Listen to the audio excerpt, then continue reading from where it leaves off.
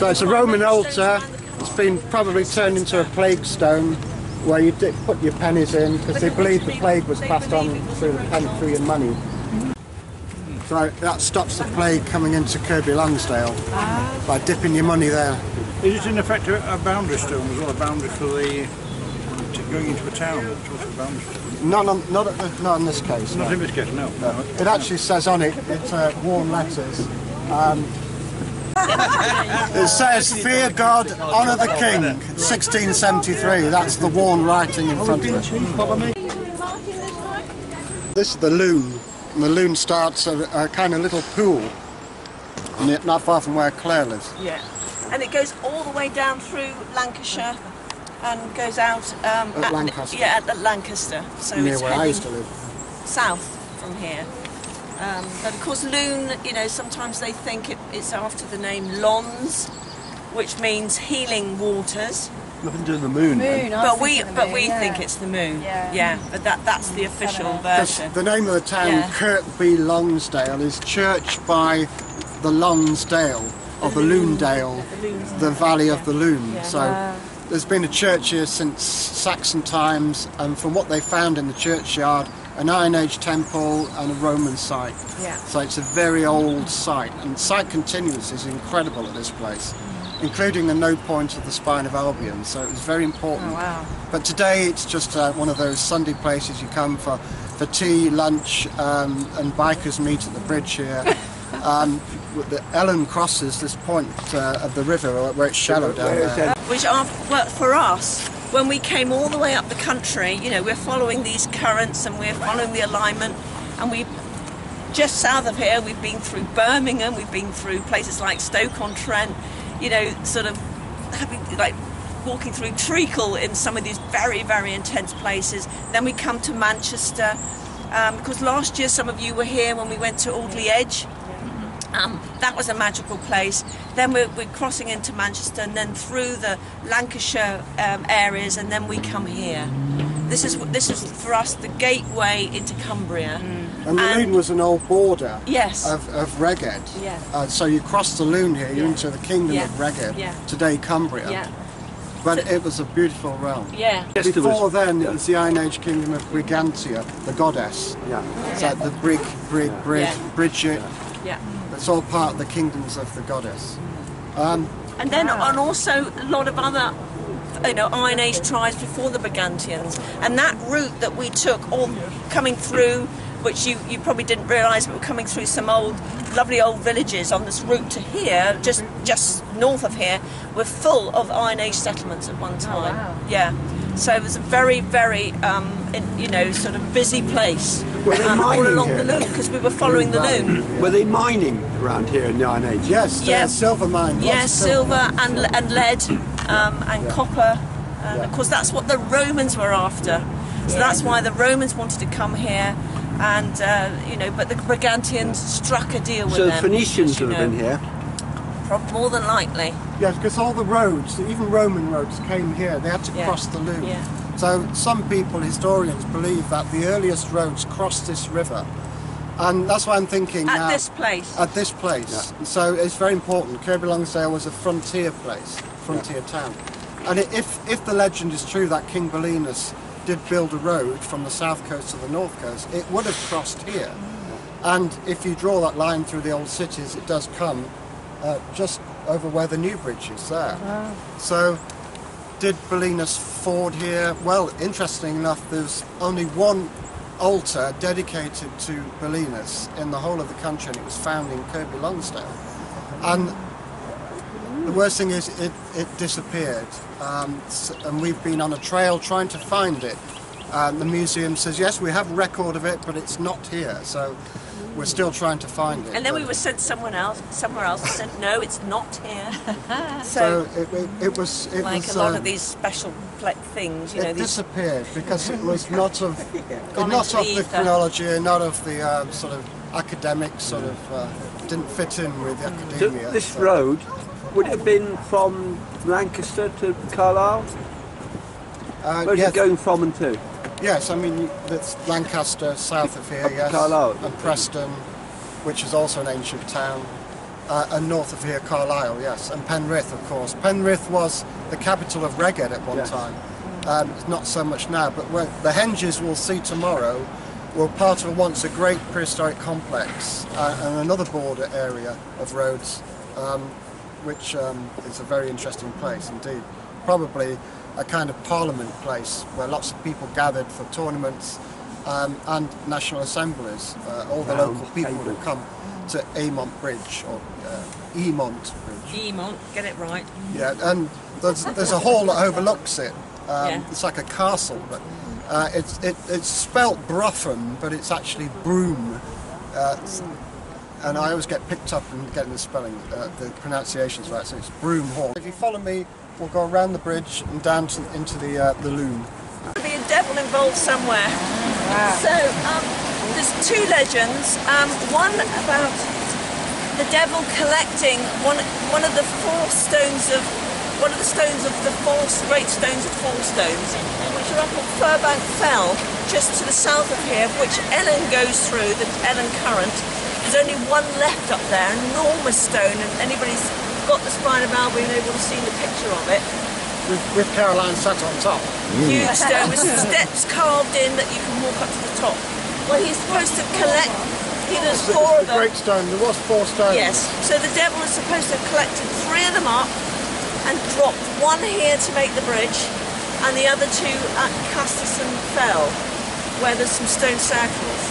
So that's one story about the devil. And the other devil, no, it's just an allegory, of course.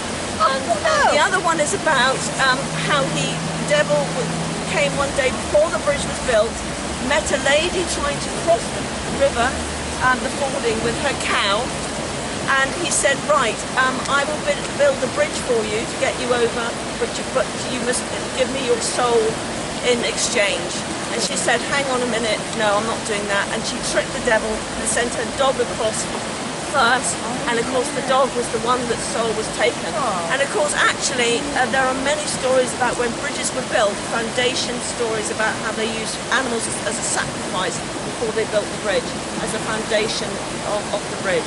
So that might be an allegory of that. Like cats in the chimney, you got dogs in the bridges. Yeah, that's quite common. You'll hear that. Yeah.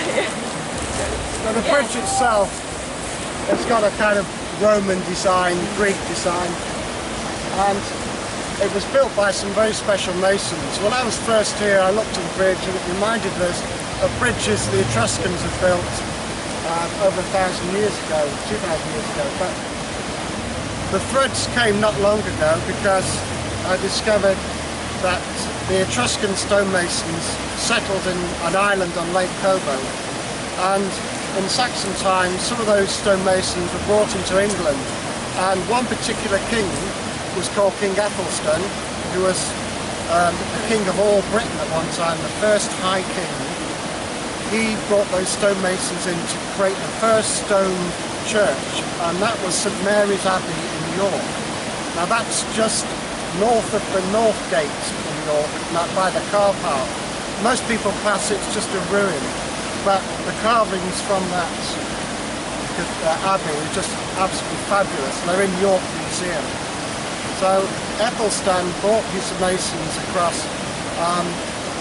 they built the abbey and they settled there, and then the monks of that abbey, who became the wealthiest in the country, bought the land here and built this bridge using those old stonemasons. So in a way, there's an echo of the sort of Etruscans in the style of the building from those stonemasons that settled. There's a bit of a gap there, isn't it, between the Etruscans? Yeah, well, there's a whole line of them. There's a whole lineage. Stonemasons passed their skills on from father to son, and those original Etruscan settlers in Lake Como continued the stonemason tradition. So, 500 years later, when in Saxon times, they were still able to recreate what their ancestors did. So if you look at the stonework at St Mary's Abbey, it's far superior to anything Norman. But you have to go to York Museum to see it. Yeah. Yes, when we first came here dowsing, we found the Ellen Current. Somebody laid flowers here as a kind of offering We thought it may be somebody who died here, but it was actually an offering to the river goddess. Because other flowers have since been laid on this spot. It just happens to be where Ellen flows through as well. But we think this is a perfect place to honour the goddess energy at the Loon, the lunar feminine river. It feels very special here, so we do quite a bit of honouring here whenever we come. Lay a stone in the river and just a blessing to the goddess, the earth goddess, the river goddess, as well as Ellen. You've got terrific qi here in the Chinese tradition, a balanced energy of friction, churning water, this bend in the river, and also this carboniferous limestone that Kirkby Lonsdale's made from. It's like a spur of crystal that continues on to Morecambe Bay and shapes this whole coastal area. So because it's so tough, the Ice Age didn't obliterate it. That's why we get this ridge.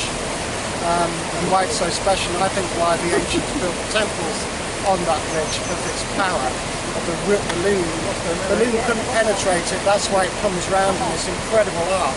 And you'll see that later on. And it's all just due to this great hard crystal structure that the sacred site, and why Ellen and Belinus both come here.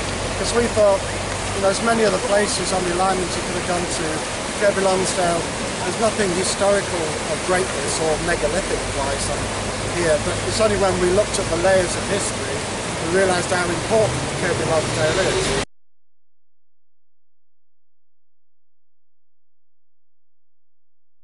Duke of Cumberland and the English army.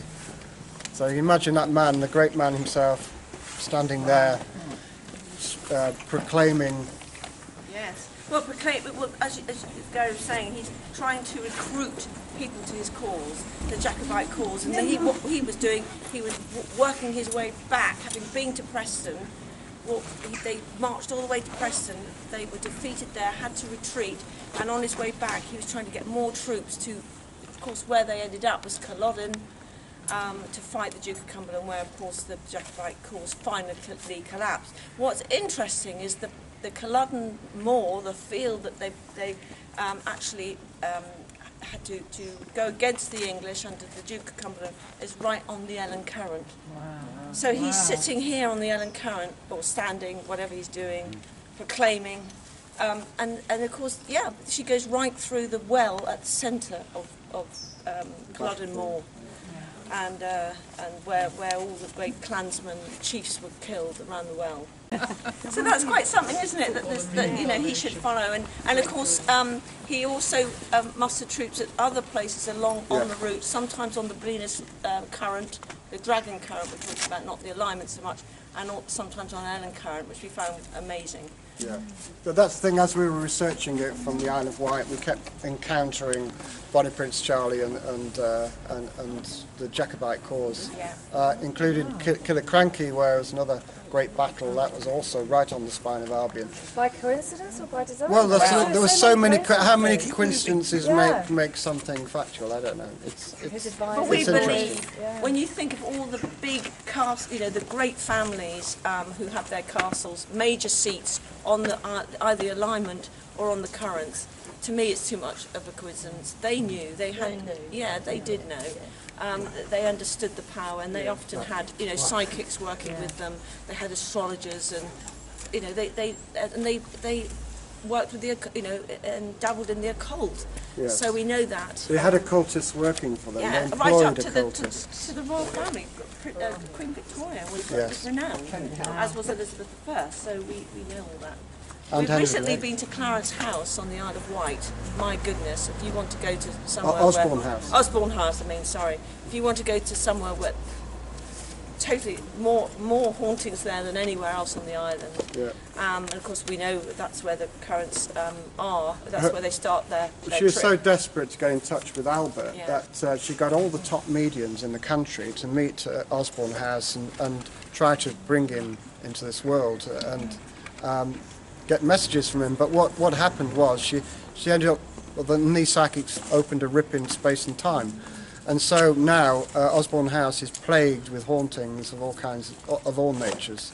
And a lot of people who worked there at one time were had to swear not to tell the public what was going on, but now they've come out and lots of ex-employees have said it's just a thin veiled place now. Somebody needs to heal that rip in space and time, but it's never happened.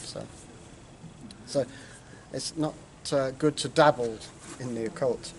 You don't know what you're doing. Certainly with Ouija boards as well. But who knows? I mean, Rodney Prince Charles was a top Freemason, and the fact, the whole story which we write about in the Spine of Albion, the whole last big battle at Culloden was very odd, very strange, and ill-planned, and a bit like Brexit today.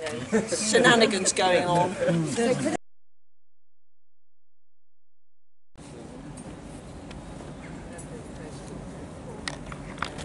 That is a dragon. Yeah. You notice he's got a serpent tail, a mouth at the end of these. So it's like two serpents, one at the back, one at the sort of real male sort of alligator type dragon head, or serpent head.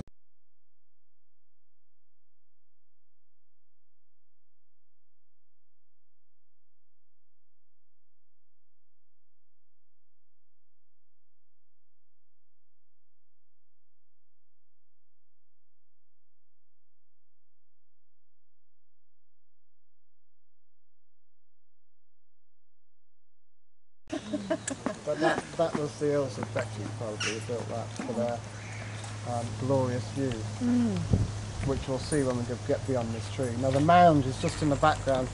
It used to be quite a high mound, but it's been chopped down. It's been used for cockfighting in the past. It was a plague pit, and they even dumped ammunition in there during the war. Wow. So it's had quite a horrible sort of history.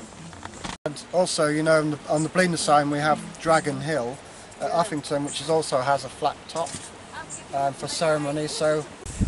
But there was said to be a mound here before, it's from Saxon times. The Earl Tostig, who was one of the biggest landowners in Saxon times, held these lands, and he supposedly built a church here and probably a castle on this mound before the Normans. You'll see the big stones, because they actually used some stones to actually make the mound bigger. This is the first time we've seen a gate open. We can get nearer to the mound. But for some reason, all the places the Spine of Albion was noted at included where the kings were crowned in Winchester Cathedral, where the kings of Scotland were crowned in Dunfermline Cathedral over the node points. There's a node point here in this little churchyard on this, destroyed mound. But there's still something powerful about this place that makes them still come here and know.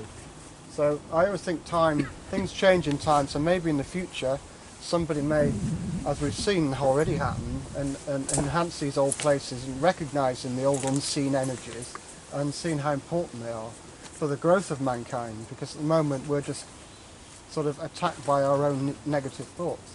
In the future people will start to understand the unseen forces, and that books like ours will sort of be accepted and not lunatic fringe.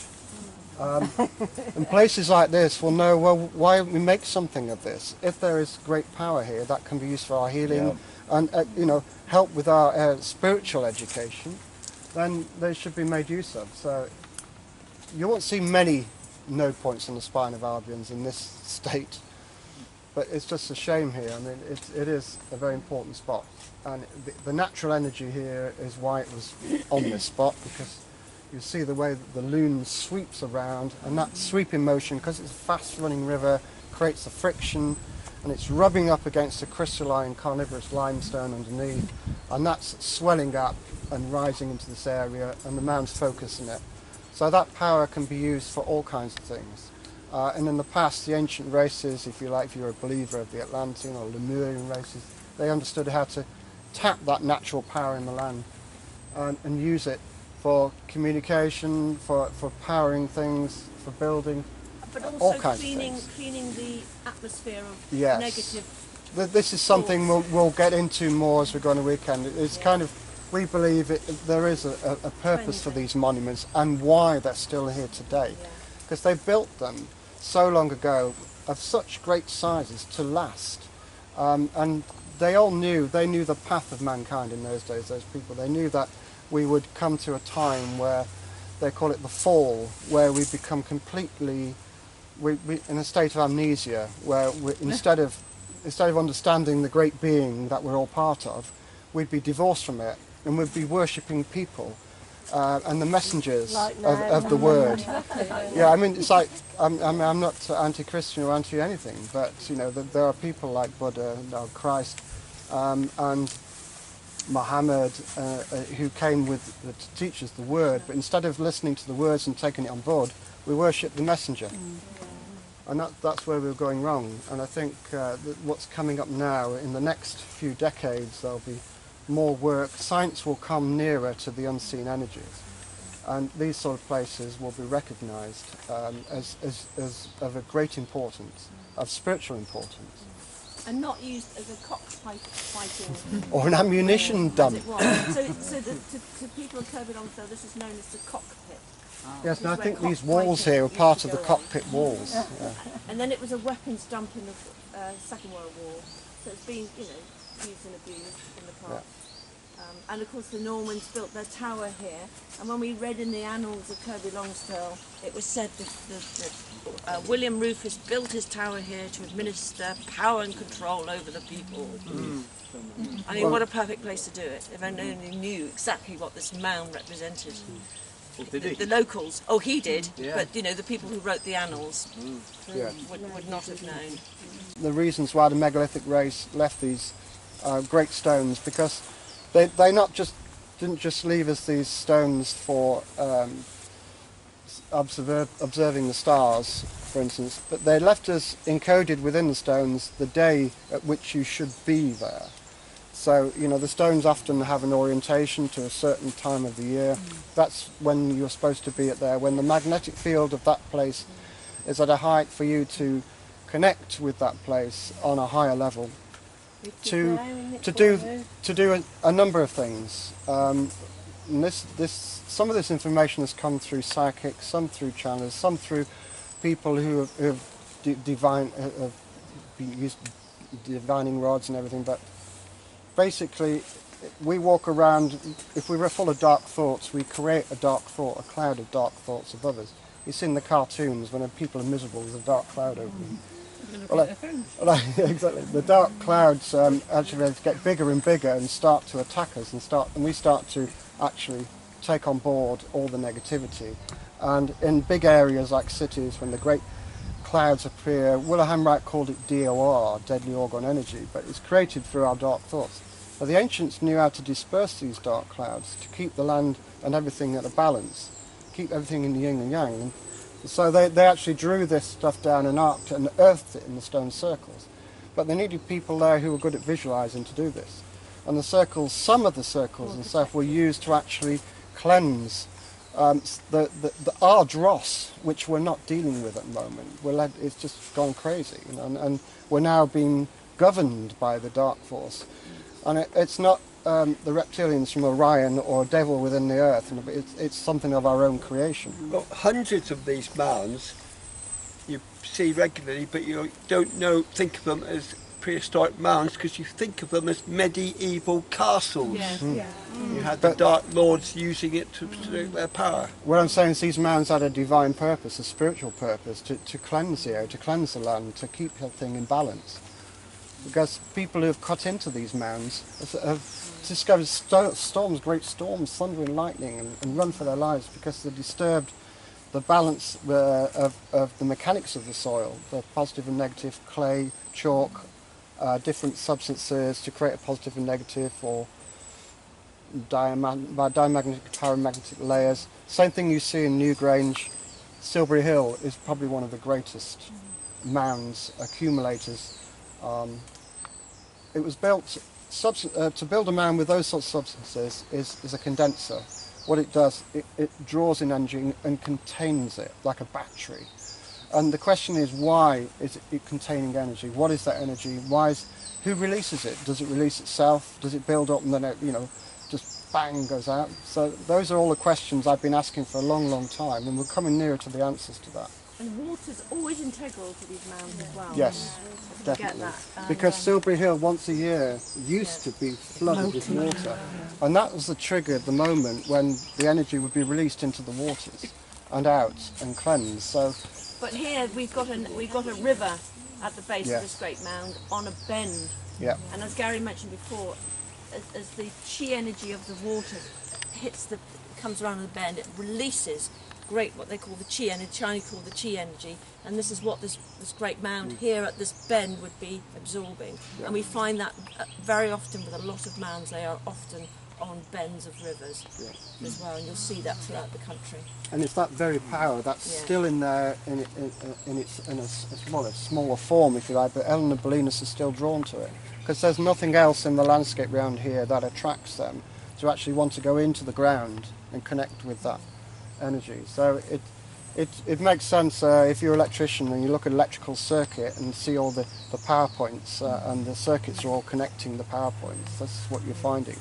So we've got, so here, you know, it's very powerful. You've got the chi of the river and the great power of the geology that Gary mentioned before, paramagnetic geology that comes through a ridge of this, through the Kirkby Lonsdale and the mound on top of all, you know, within that mix. This is a very powerful place. It's just Place to dream it's in. just asleep at the moment. A place to dream in, definitely, Yeah. because you know it's quite undisturbed here. But Have you told people about the manor house there? Because Catherine Parr came from her home was not far away at Kendal Castle, and it is said Catherine Parr, his last wife, it's where Henry VIII the sixth courted wife. Catherine Parr, the house yeah. building. One down has survived.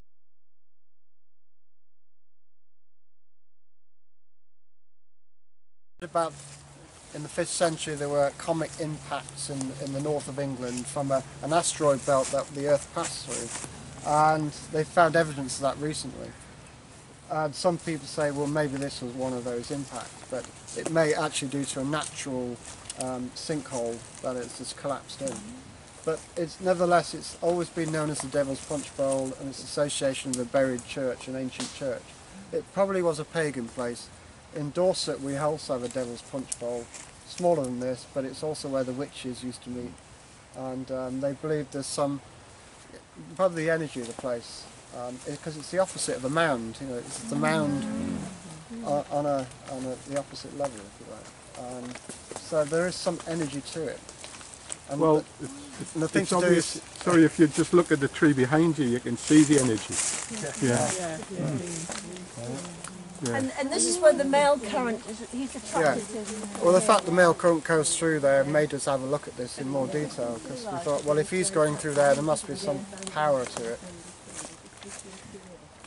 Because just this path we're walking down is a path the Earls of Bective used to take to church from their Underlay Hall, which is a fabulous.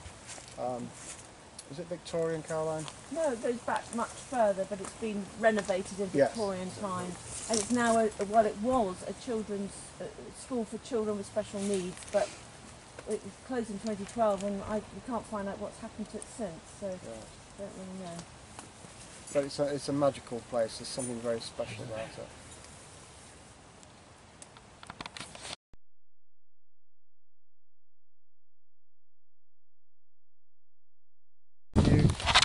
Like to use the natural stone. Unlike Stonehenge, which is carved and cut, they preferred uncut stones, because then to place created an avenue like the West Kent Avenue, equally spaced stones. But the Shap Avenue is different. It started wide and narrowed as it went along, and for 1 mile it came from a place we're going to go all the way back called Kemp House Circle, and that's what it looked like.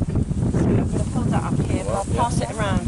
So this is a sketch which is no longer available to see. We were very lucky to come across it, but it was taken away so nobody could see it anymore because they knew we were going to publish it in our book, and we weren't allowed to. But this was painted by Lady Lowther, and her family owned most of Cumbria at the time, and they're called the Earls of Lonsdale. We're going to go to their church where they're buried on the Belinus site tomorrow. So she just captured what was left after the first lot of dynamiting took place of this avenue, of which this stone was part. So this was this was dated 1755. So they started dynamiting in the mid 1600s. So it's technically before the railway. And our family the one who stopped using the photo. Yes, they withdrew the photograph because there's a heritage centre in Shap. Yeah. The lady called Joan, lovely Jean, sorry. Jean is a historian for the area, and she had that in her archive, and it was up on their website, and then it was taken down. Right. And now nobody's allowed to use it. Why is that? Well, a bit controversial, I suppose, for the family when they destroyed such an amazing monument. And they drove a railway line through the end of the circle. Yes. So we're going to, on the way back, we're just going to quickly stop off at the circle because it's some way up near the entrance as we came into the Shap village. It's about a mile up there. Yes, and that circle was destroyed by the railway, and so this is what it looked like. So we're talking Kemp Howe at the southern end of the circle, which we'll take you to. That was destroyed by the railway. There's just half an arc of this beautiful pink granite stone, even pinker than this one. And then the avenue comes up. Crosses the road by that pub. Yeah. You passed the Greyhound. The Greyhound. So that was this big central circle.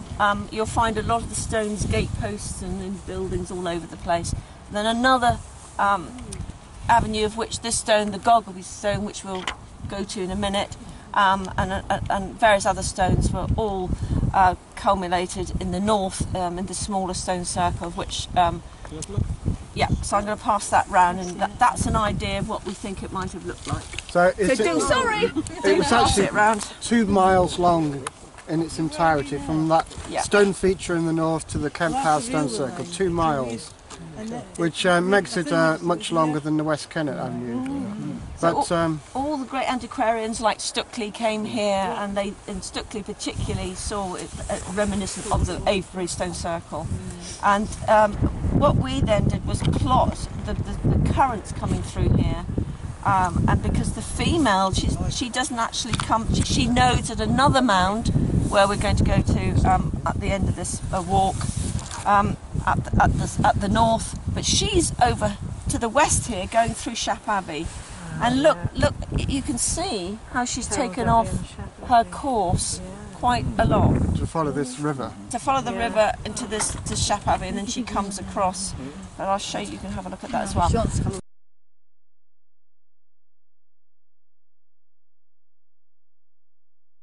A spiritual landscape with this great Avebury looking complex running through here, untouched, until a great landowner came along and decided he wanted the land for sheep.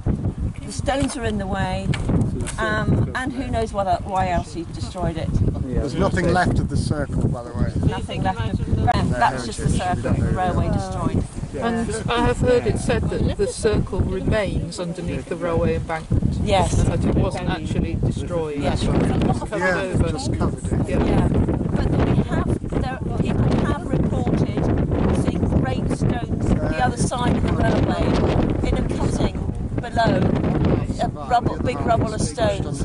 And then there's Shap Beck, which the central huge circle at the centre of the whole complex had a Shap Beck, the stream, the river running through it, and apparently there's a lot of stones in Shap Beck as well. And if you go to the bridge, it's too far up. It's a big long walk. It's 2 miles long village, in the complex. But there's some very big stones in the water in Shap Beck under the bridge. To the rose, the rose hip. It's a rose-coloured granite. Yeah. And people talk about the heart of the rose, and of course this was always deemed a spiritual centre of the early cultures, who like the Brigantids, but those way before. I mean, we're going. Some people believe these stones can be dated to at least 5000 BC. So. And maybe more. Giants. Yeah, the giants, exactly. So cultures have worshipped at these stones and understood the power, just like they did at Avebury, here in this amazing valley, north-south, where people would come from all directions to meet and assemble. But you can see all over the place lumps of the stone that was broken up in the walls, in people's houses, everywhere, and all the gate posts. So there's very few entire stones that remain, and this is an entire stone that's not been dynamited. It's a bit shifting, isn't it? Exactly. Just leave this what it is.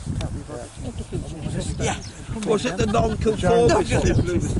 No, it was the Lowthers, because they owned the railway at the time. Get the stones out the way of the... Yes, yeah, the railway. railway. 1755. Yeah. So they wanted to basically start enclosing the land for sheep.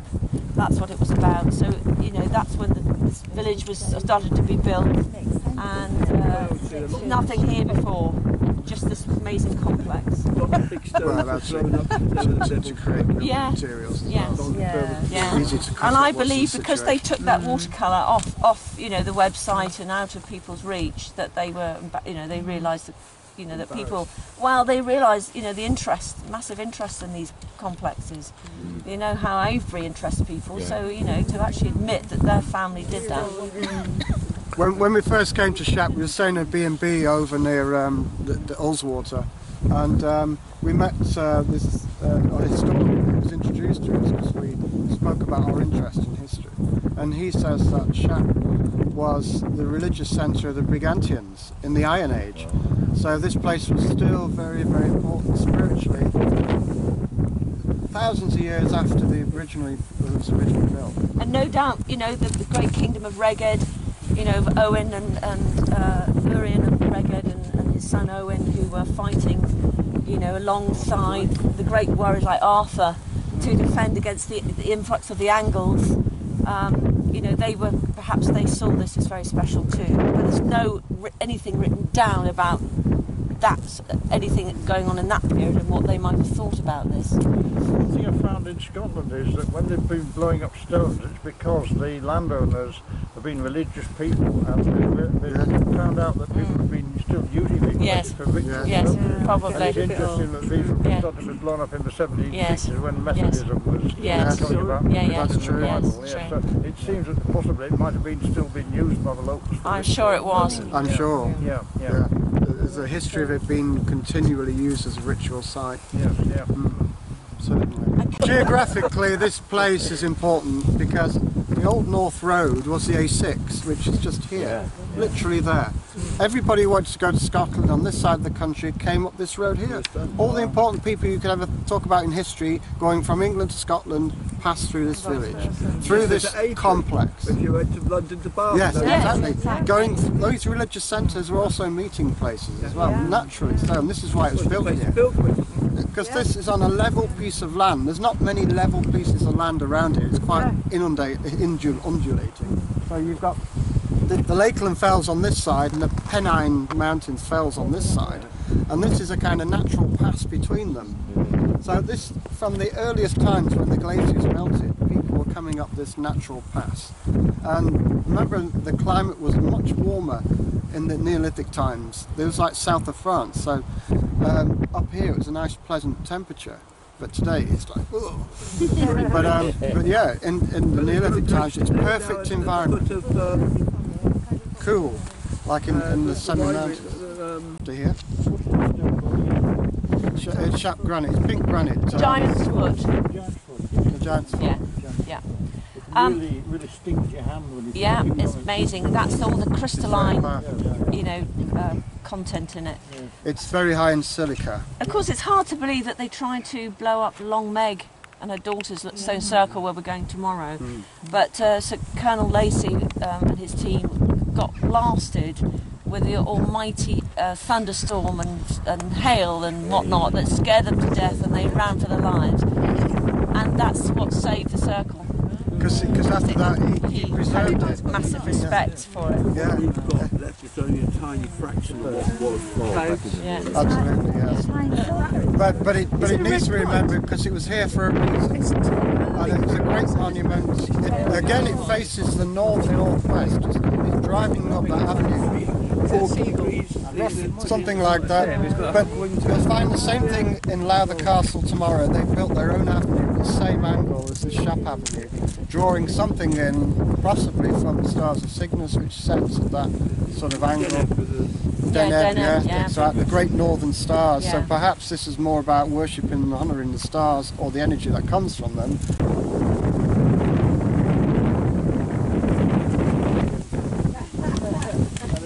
Of the stones in the avenue. There's power that runs through it in the Ellencote. Over the next few miles, there were several circles, a couple up where that line of forest is in the distance, and there's one over the other side of the motorway. So this area is not just the avenue, but many other megalithic monuments as well. There's several stone circles to the east of us, Iron Hill, Oddendale, and there were others that probably disappeared in the Keld area. So this whole area was a prehistoric complex of megalithic monuments. The avenue itself carried on way past that, you see that clump of trees, not in the far distance, but next to the farm, with that little tower on the farm. The Thunderstone, the end of the avenue was roughly there.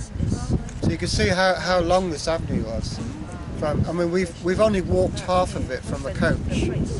The other half we'll drop you off and see the circle at the terminus of it, the end, southern end of it.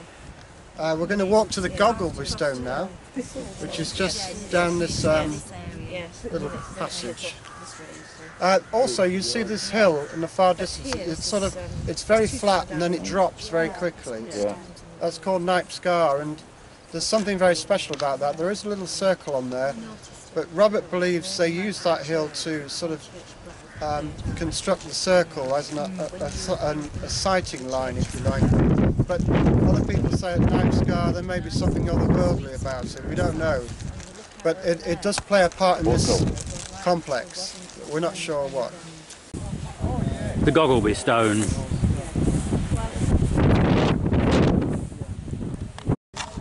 Giant foot is the original. Yeah, it's brilliant, isn't it? From the macrocosm to the microcosm, so it's probably something in between that. By the act of cutting the stone with crystal, which they found the white powder in marks from these crystals where they ground to make them. And I've had a go myself in these cut marks, and it makes a kind of squeaking noise, and it's quite a high-pitched noise, and it sets off an ultrasound. So it creates ultrasound. The grinding of crystal against crystal creates ultrasound. An ultrasound has something to do with fertility, but we're not sure what it is. Paul Devereux found ultrasound at all the major sites. That was given off naturally, but nobody knows. You know, we know bats pick up ultrasound and dogs, but there's something about the nature of ultrasound that we don't yet understand. But apparently these cup and ring marks were used regularly. They weren't just cut once. There was generations of people carried on cutting them. Some got so deep, like these, but have been very deep. They've been cut over centuries. Probably families were in charge of certain stones and cutting them at certain times. I don't know. But the fact they found little bits of crystal from the quartz stones in them means there's certainly the act of grinding may have been important. Skellow Hill. One of the avenue stones.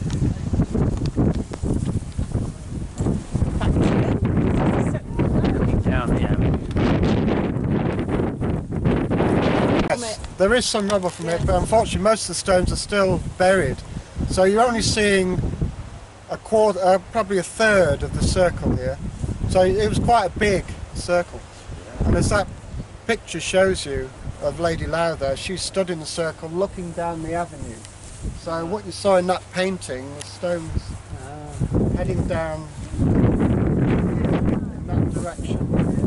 That joins up with where we join the Giant's Foot, and then Goggleby Stone and Skellow Hill. Yeah, it's just about some big sides. So this circle is linked with the centres of Britain. So it's a very important position here, where the avenue started. It's the main London to Edinburgh, yeah. And if there's a few stones on the other side. Oh, of course, it's Long Meg. Yeah, it's a big circle. Yeah, it is. I've got it for Long Meg tomorrow.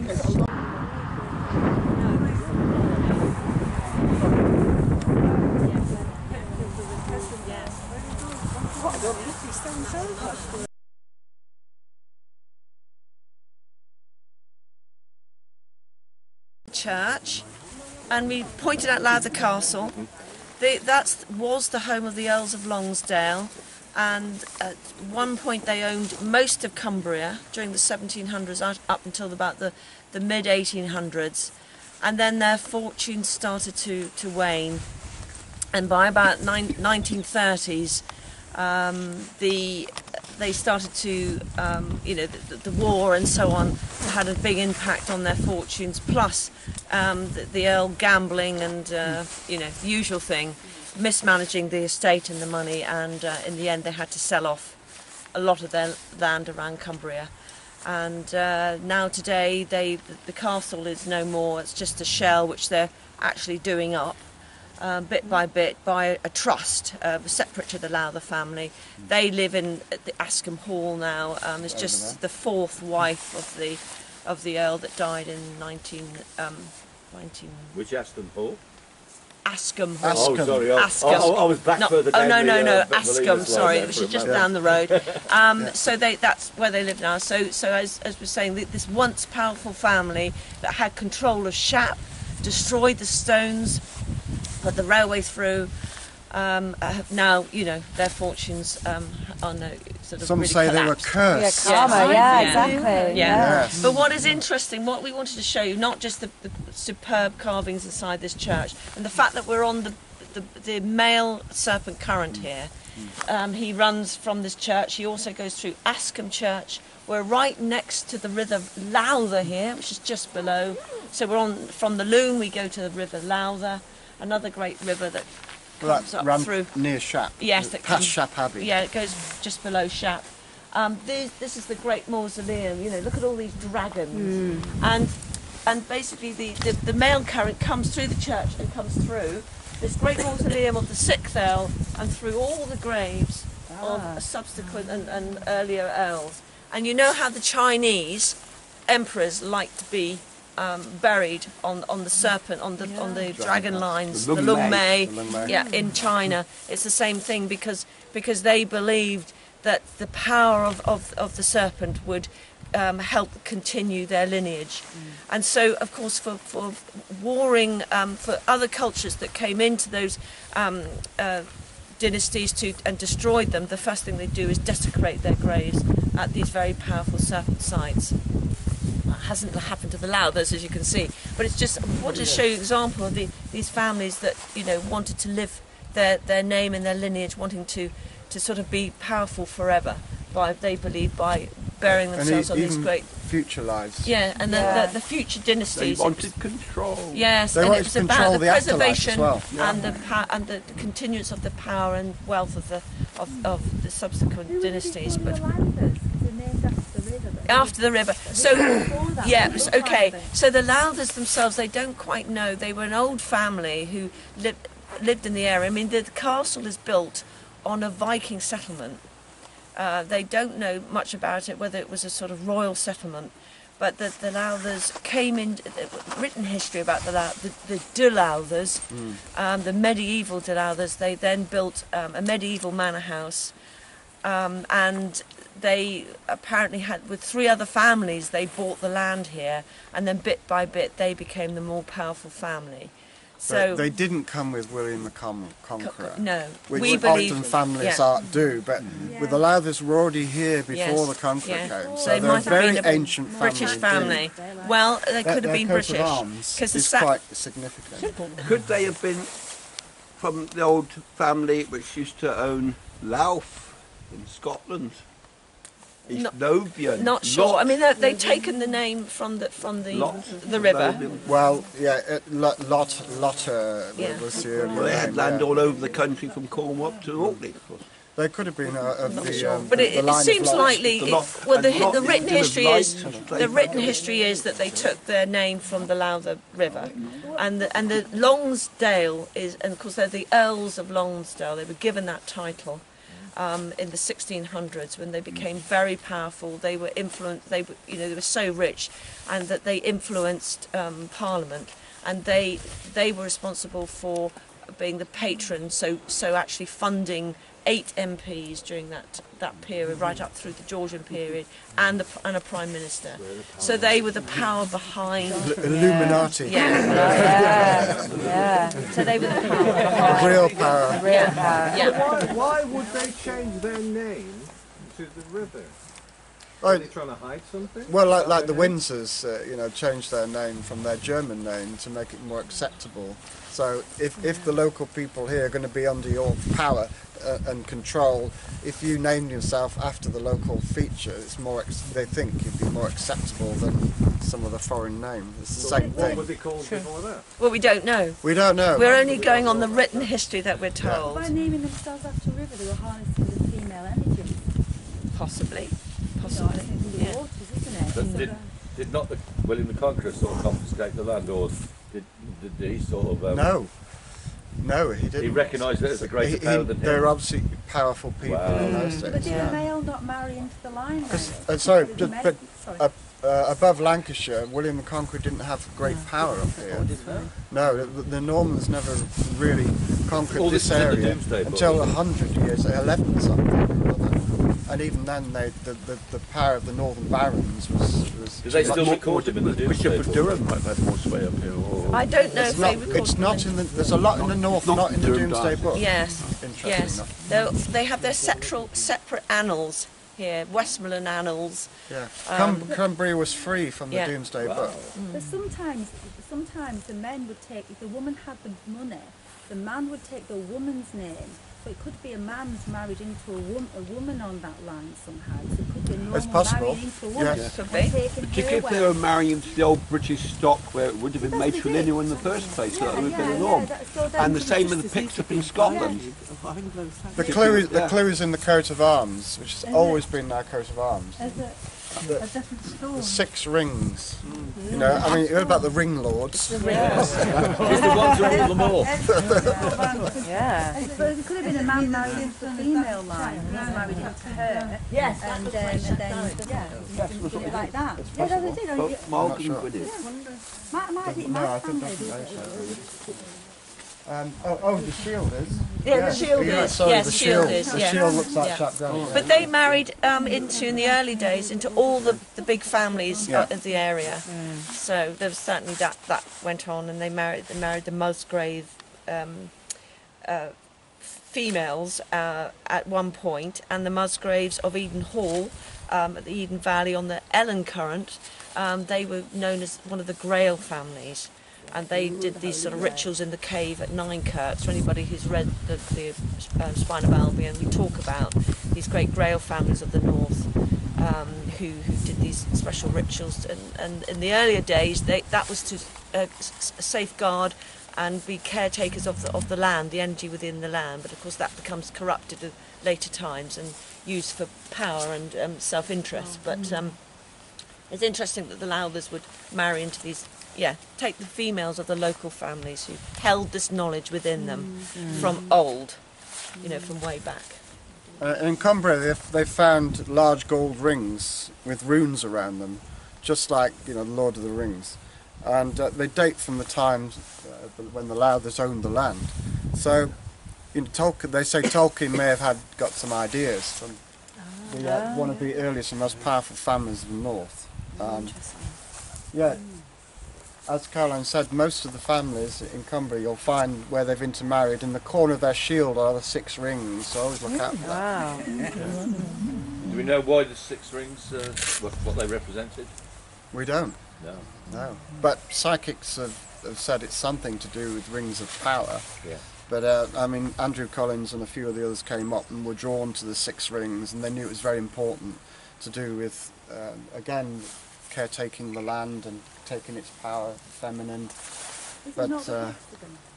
Sorry? The hexagon's got 2 triangles. Six sides. It's got 6 points, haven't you? 6. What has? The hexagon. Yes. There seems to be rings. Very much.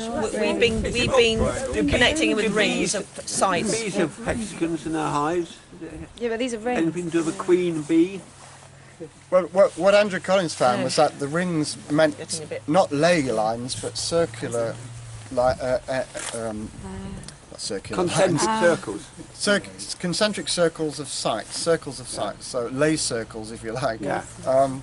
And that from St. Bees Head, lots of these rings go out across Cumbria, and Cumbria seems to be the centre of it all. But you said it there, St. Bees Head. Yes. Because don't bees have hexagonal? Yes, that's true. Bee that's hives? true. Yes. To the queen bee. Yes. 3, 6, 9. Yeah. Bee go. Yes, very possible. So something to do with the queen bee, fairy queen, the goddess of the land. So if you look at Albion, Certainly. with Scotland and England and There's an element Wales, to that, I think, Cumbria is the definitely. middle county, so it's the middle, it's the heartland. So again, whoever ruled this area were very powerful people indeed, because they were at the centre of the whole kingdom. And certainly they had, they had massive tentacles in Parliament in Westminster.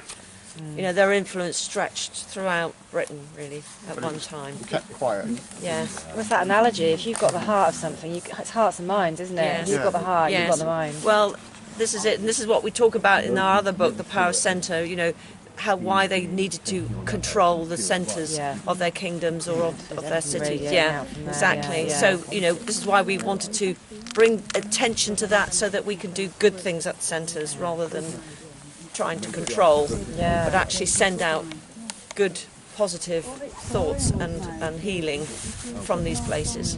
Do we know who the human faces underneath the dragons represents? No, I think that's just probably representing the royal. They've got crowns on their heads, so they represent royal power, and the dragons as well. Well, the dominion over the dragon force by the royals. The opposite way round. Looks like the dragon overlords keeping the royals in their place, telling them what to do. Yes, absolutely. But so just to say, this place itself has got continuance of some sort of sacred ceremonial worship going back to the Iron Age times, and there's tombs in there, the hogback tombs going back to Viking times. We've got early Crusader Knight tombs as well, and we've got wonderful carvings like you saw in Kirkby Lonsdale Church yesterday. We've got similar carvings on very early Norman columns in this church. Some are a little bit sinister. Yeah, some are quite interesting. So we'll go and have a look at those as well. See what you think. Yes, have a look.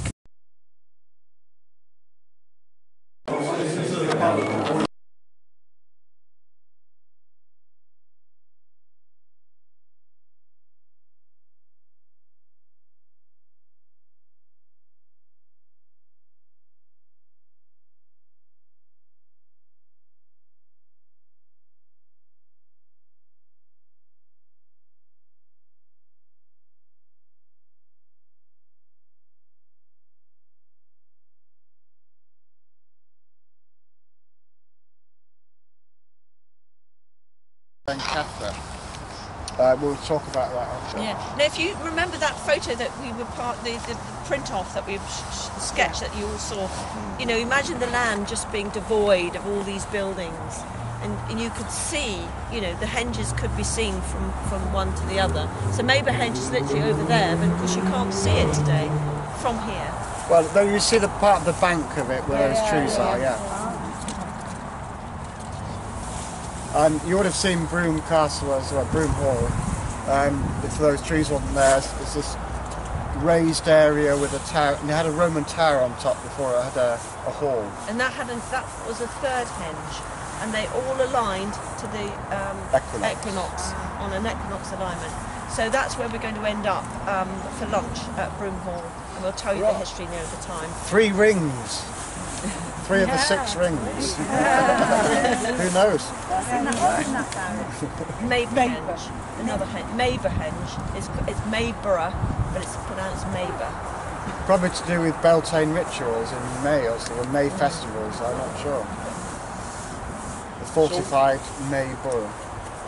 Which Arthur are we talking about here? Well, there are several Arthurs, as you know. We think because the Clifton family owned Brougham Castle here, he believed his family were descended from King Arthur. So it's possible the name came from him. But there is legends that say there was tilting, jousting that used to go on here, games, and that Arthur met his, Arthur's daughter was married here. And there's a lot of myths and legends about... Arthur was friendly with Owain of Reged. Well, this is a border place and he did where he would have come met up him. to Scotland to fight a few battles. Yes, he did. Yeah. And we are a small country. People did travel around from Cornwall to Scotland. Yeah. So he could have come up here and held court. But there was also the Arthur of prehistory thousands of years ago. But having said that, this is much older than this site. It's much older than the Arthur we know we're talking about. There's a prehistoric Arthur as well. This is a prehistoric site. We get later. Yes. So, but perhaps it was used. It's been used for many things, and that jousting and great games took place here, fairs and festivals and various assemblies. So it's a miniature Avebury in a way, without its stones. It's the same type of bank and ditch enclosure.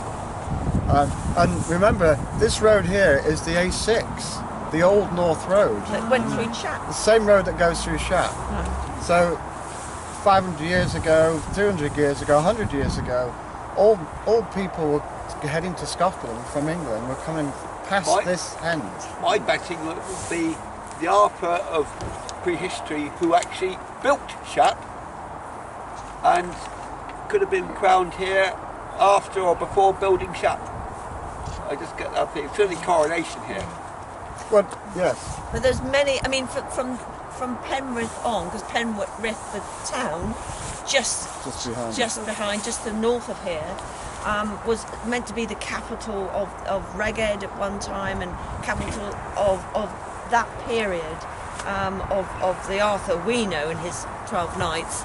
And there's a lot of tales between Penrith and Carlisle in amongst Inglewood Forest that used to be between Penrith and Carlisle of tales of Arthur and Gawain and Lancelot. So there's tales of old romances. Tales and romances relating to Arthur in that area and Arthur in Carlisle, which we'll talk about when we go there tomorrow. Old King Cole. Yes, and Old King Cole, yes. Arthur's adventures in the Inglewood Forest. So there's a lot of Arthur connections in this area from now on also, just north of here. But we want to talk about the Treaty of Emont. Yes, I could also, been an important meeting place.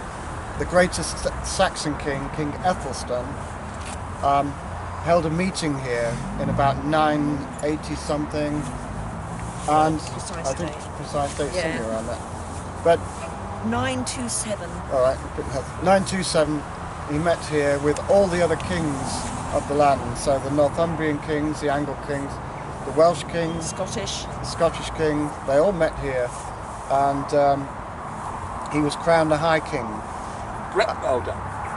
Yes, a Bretwalda. Exactly. The first. Well, he wasn't the first Bretwalda. The Angle kings of Northumbria were the first Bretwalders, and the most famous being King Oswald. But Cadwallader as well. Yes, that's right. So the High King of Britain stood probably in this henge or at Mayburgh henge, one of the two, because they're both. It may be that ceremonies were done in Mayburgh, because it's like an amphitheatre. A great place for all the important peoples to meet, and here rituals also would take place. So you've been crowned Bretwalda here? Not necessarily. The treaty took place here. The treaty took place. Very much coronation here. They've got a throne and they've got a king sitting on it. Just behind me. Yeah. Well, I think he was actually ceremonially crowned here in this place, which was sacred to many of the British ancestors, going back to Neolithic times. So, and it's at the old border, the river here.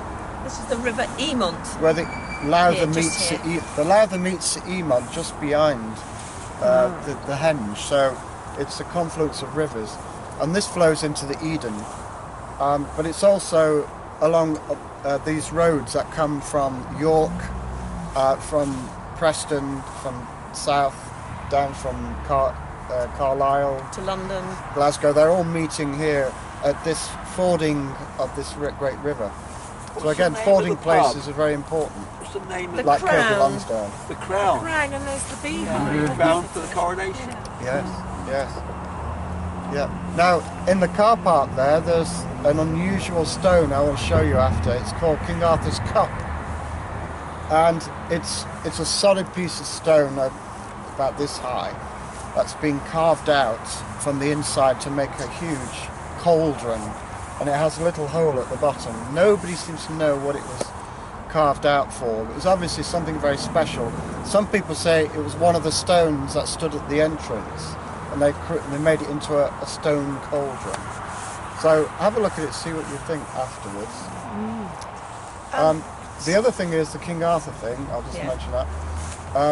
Blencathra, if on a clear day you can see through from here, through the entrance of Mayburgh Henge and the saddle of Blencathra behind. So Blencathra is the mountain. I think you can just see the central outline. mountain of Cumbria. I can actually see it in the distance, Blencathra. It's the edge of it by the tree. But if you are stood a bit higher, you just about see it.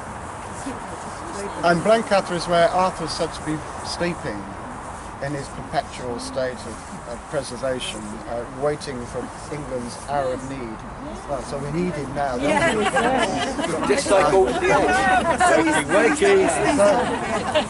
Now the legend of Arthur, because Blencathra used to be called Blencathra, and if that Arthur's Mountain is an ancient tradition, it's possible that this henge here has something to do with the rituals to the mountain, being Arthur's. And it's on a solar line towards the sunset at the equinox. So Arthur he could more be a solar king here. So we're sort of doing ceremonies to the setting of the king, the sun, Arthur, into the place where he sleeps. The sun is setting into his sleeping place. You know, it's all an allegory of worshipping the sun. You remember I was saying these monuments have a higher purpose. And they always give away when you should be here. And I think these monuments tell us we should be here at the sunset of the equinox, which is a few days' time. So maybe the energies then will here be conducive to us manifesting things that we all focus on. I think that's what the ancients used these monuments for. Don't come back again. So we've got the Belinus male serpent coming through here, as he does all the henges. So he does the line from Brougham Hall, Mayburgh Henge here. You don't get a feminine, it's not like a sacred marriage place, it's definitely a male coronation place. Yes, it is. Yeah. And a place where warriors came to show off their prowess as well. The great tilting grounds, you know, where they come to fight, sword fighting. And I would have loved it if the female couldn't come here as well and made it in the middle. But coronation is different to a wedding. She's following the Eden, where we're going this afternoon to Long Meg. That's where we'll find Ellen this afternoon. Line go through Blencathra No, then? that's another story. In the other book. No, actually, the male current goes through Mayburgh Henge and then makes its way across and up to Penrith Castle. But we haven't really doubted what's in between Penrith Castle and Mayburgh Henge, but there is some interesting things like standing stones, holy wells, and possibly a henge or feature they found recently. So at the other side of the river. You could spend a lifetime detailing every bit. But I mean, this is a fascinating area. There's no question about that. You know, we mentioned about the long burrow in the woods as we left Lowther. You know, there's prehistoric, there's mounds and henges dotted around this landscape. Some have gone, but there was certainly recorded as many. There was another henge not far from here, just down there, that has gone, that's been ploughed out. So, but we do have this. We have Mayburgh Henge, what's left of it, because of course they destroyed some of the big stones there. But we'll tell you about that when we go there. But if anybody wants to have a douse and see what's what here, do feel free.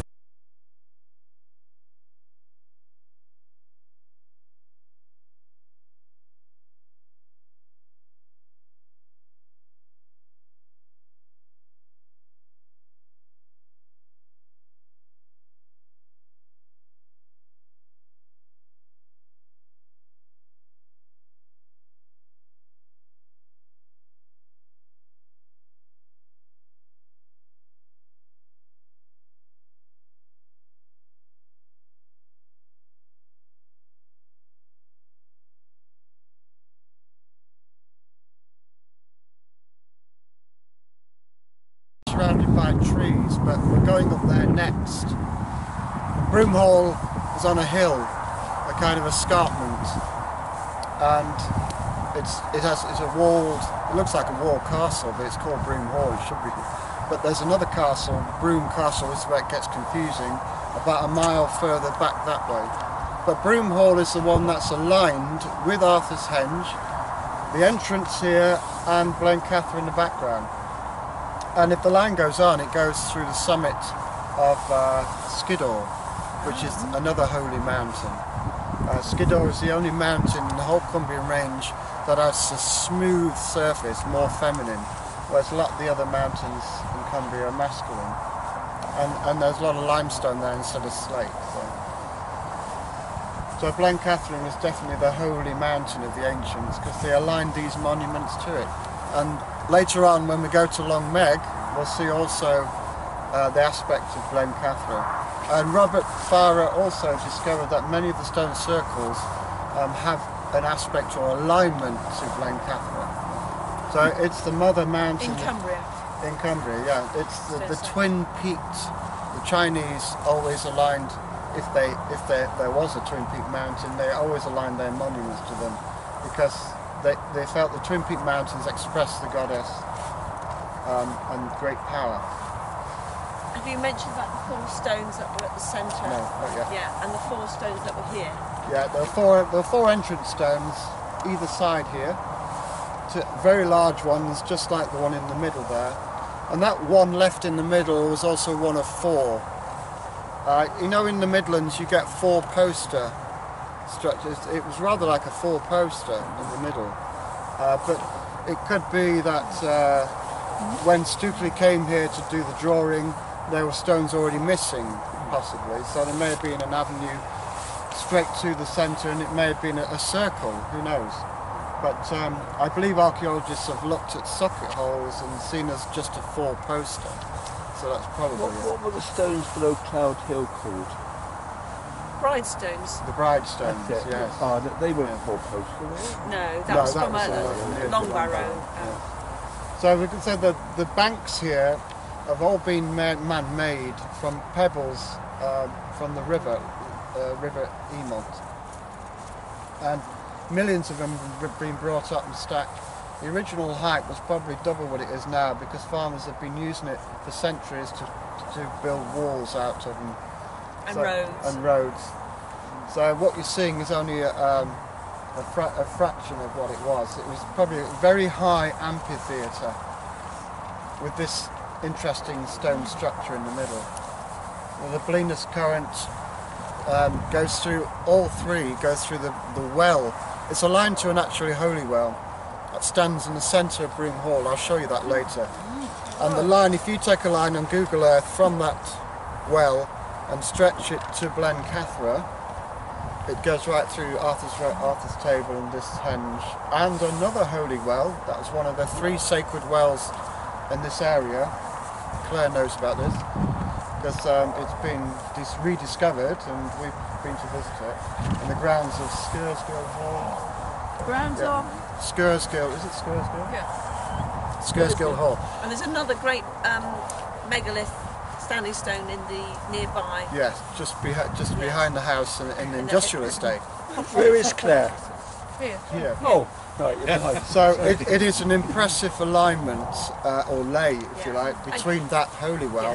Yeah. And going back to Brougham Hall as well, from Google Earth, there's definitely it's within a circular landscaped area, so definitely we feel it was another henge. So possibly 3 henges, of which Brougham Hall was built upon, aligned with Mayburgh Henge and Arthur's Round Table. But this is such an unusual structure, you know, A, because of these millions and millions of pebbles making up this great bank. Many of them crystalline as well, so it's highly paramagnetic. Highly paramagnetic. A very magnetic structure that under certain conditions would probably create a massive magnetic field, which would then give us all altered states. Some people would see things differently depending on their makeup.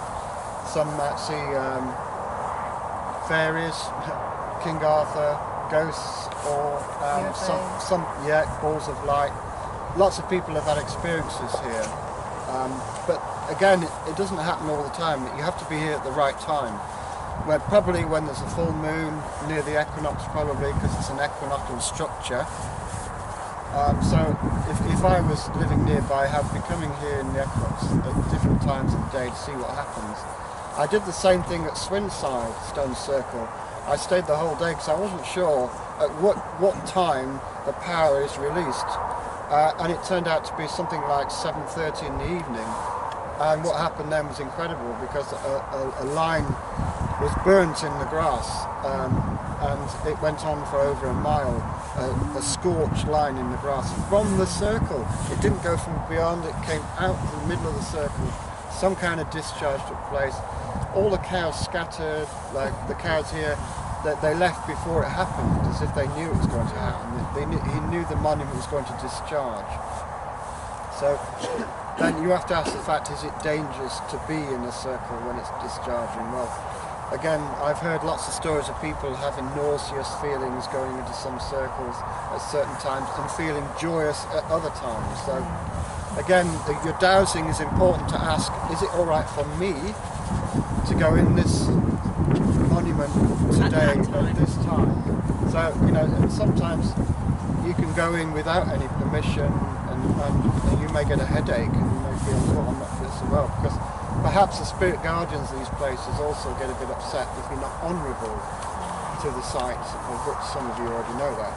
But I know that a lot of these monuments do give often nasty side effects if you're not honourable. And Mayburgh is quite an elemental place. They knew we were coming. She knew we were coming, so it's fine. And the elementals are happy too. Could it be get them? Sorry to interrupt. You know what you said?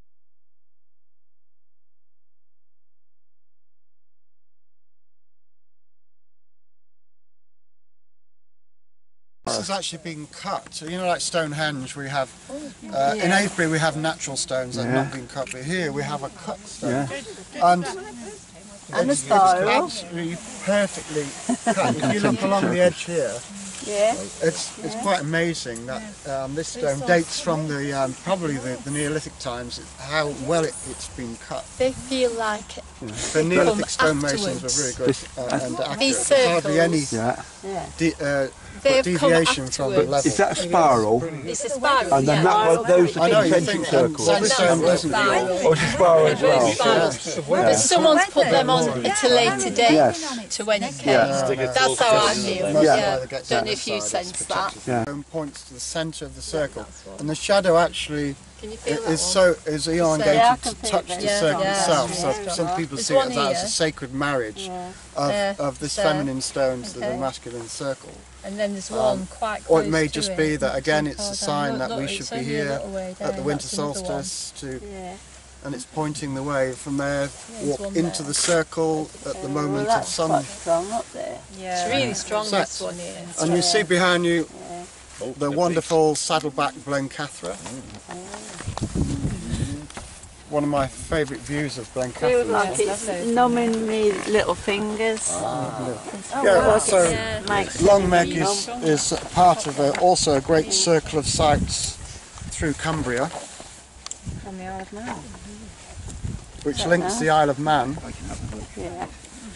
And this was found by psychics who discovered that Long Meg somehow is a gateway, a psychic gateway to Cumbria. So you come here to be initiated before you enter the sacred landscape, according to some. But we've discovered there's more brig, bride sites within the circle than anywhere else in the UK and Ireland, including this area of the Isle of Man which is called Bride. So this is the Circle of Bride, we call it. It's the goddess. The earliest name of the goddess in Britain was, well, Brigantia is the name of the goddess. Brid, same god, same goddess. The goddess, yeah. In fact, Britain itself was named after Brit, the goddess. Brig or Brid? Brig, Brid, it's all the same. It's all the same, Brig, Brid. Yeah, Brie. In Isle of Man they call her Breshay. B-R-I-E. B-R-E-E-S-H-A-Y. Breshay. So yeah, it's all the same form of the land goddess. And so somehow Long Meg is related to this goddess. Somehow it's a kind of initiation place, so to connect with the goddess's sacred landscape. That other people have found is pivots on St. Bees Head. But look, it's also Shap. It's also on the circle. Walton Crag is a very important geological structure on the Morecambe Bay thing. Yeah, can we have one at a time, please? Yeah. Carlisle, where we're going tomorrow, Wetherill Priory, another very ancient site. That's in the book, isn't it? Yeah, Kirkbride is one of the oldest bride sites in Scotland. Whithorn Priory is also very close to the circle, within the circle. So Whithorn Priory is one of the earliest Christian sites in the whole of Britain. The earliest chapel was built at Whithorn. The Whit Church. That's the head, did you say? St. Breeze? Whithorn Priory. St. Breeze Priory is the one that... St. Bees dates from about the 7th century. Yeah. And that's where the coast to coast starts? Also the coast to coast goes from St. Bees through Shap. And people stay overnight in Shap on the coast to coast walk. So there's this communication between St. Bees and Shap that Wainwright tuned into, because he sort of devised the coast to coast, but he was probably following an ancient route that connected to. Kirkby Stephen always says. Yeah, exactly. So we're connecting with this ancient equinoctial east-west route. Yeah. So this is in our book, the Parish Centre. Dowsing roads, you'll pick them up, and you'll find several at different points. But you're on Ellen now. She comes through here, in through this space, so and then she takes, within the stone, she then curves around where you are, Jan, and then she heads through the 4 portals, entrance stones here. Yeah, those are the entrance stones. Entrance stones, yeah. And then she goes to into the middle, and then carries on in a northeast direction until she comes out of the circle, and then she starts curving around to the north again and heading in the Carlisle direction. So where Lawrence was before, he's moved off now, is this great hub of her and many other energies as well. So it'll be interesting to see what you pick up and how many energies you find here. But she specifically connects Long Meg to the circle. The others don't necessarily. But of course, did you mention the celestial significance? The Cygnus direction. Cygnus, that's right. That's another interesting aspect to this, to Long Meg herself, the direction and pointing us towards the Cygnus, Deneb setting. The other thing, has anybody not seen Little Meg? No. There's quite a few who haven't seen Little Meg. Okay, so those who want to come along with us to see Little Meg, we'll go in a short while. We'll in half an hour or something like that. Okay. And we'll give you a call and we'll walk to Little Meg, which is about 10 minutes walk from here. But that's one of the finest spiral carvings, prehistoric carvings in the country. And it's only small stone circles, but the carving is special. And it's people have nicknamed it Little Meg because it's a small circle. But why it has more carvings than this big circle is unusual. But An enigma. An enigma, yes, that's right. But there's a lots in this landscape to see if you have time to come back, because the church at Addington has got some of the finest Celtic wheel carvings in Cumbria. There's also hogback tombs. There's a lot of features that are very ancient about that church. Glastonbury has a stone circle which is not far away, which Lauren thinks is the end of his line. And we've got the Lacey's Caves, which are just on by the river down here. And they are supposedly man-made, but when you go in, they feel like a chapel, and they've got alcoves and recesses. And you just feel that all kinds of things went on in there in Victorian times, as they did, in that powerful sandstone caves, and they are quite magical. That's a nice little walk from here. You can go there, but of course we wouldn't have time with this lot. We'd never see you again. That'd be the end. We would never see you again. Gary, can I just say something about the spring? And the spring, yeah, Claire. Yes. Yeah, so Long Meg is adjacent to an earlier enclosure that is still marked with an earthwork that you can see in aerial photography, and abutting into the slope of that settlement at the back behind the farm there is an ancient spring. It's not much now, it's a kind of semi-stagnant farm effluvium, sort of not very loved spring, but I like to encourage people to go and visit it, because I feel that that was the reason, part of the reason that this whole complex is sited here. And I'm going to go and be visiting that straight away after we stop talking here. Anyone who wants to come, very welcome to come. There's a few parties going on. Oh yeah, I want to go to Little Meg as well though, so I'm going to go straight away over there. And so a Little Meg party back here in half an hour. Kind of lays and alignments, and the coloured lines are dragon lines. And Ellen is the purple line here, and the others are 1725. Other lines. 1725. Sorry, yeah, Colonel quite Lacey. early on, when they were blasting Shap. Yeah. Same time. Yeah. So what the lines were again? All meeting in the middle, right in the middle. So see if it might be a good idea. See if you can find this powerful spot in the middle. I think I've found the node. Yeah. Now all you've got to do is find where any two of those cross. That'll be your node. I'm not going to say where this node is. I want you to go and find your node, then we can compare our results. Yeah. And I was following Anna from Glastonbury, Anna, grandmother of Jesus, which is the green line on that map. That's the green presume, line. but I mean, just found it on the node.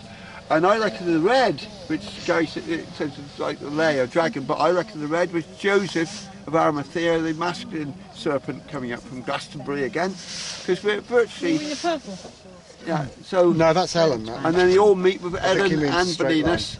Go and find your node, and let's see if it's the same as the node that I've just found. Only found. Ellen come through here.